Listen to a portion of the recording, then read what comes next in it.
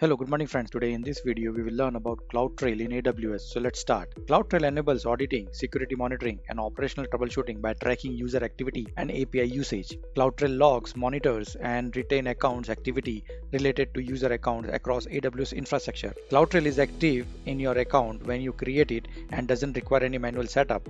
When activity occurs in your AWS account, this activity is recorded in CloudTrail event. CloudTrail event provide three ways to record events. First, the event history provide a viewable, searchable and downloadable and immutable record of the past 90 days of management events. Second, CloudTrail Lake is a managed data lake for capturing, storing, accessing and analyzing user and API activity on AWS. Third, Trails capture a record of AWS activities, delivering and storing these events in an AWS S3 bucket with optional delivery to Amazon CloudWatch log and Amazon Event Bridge.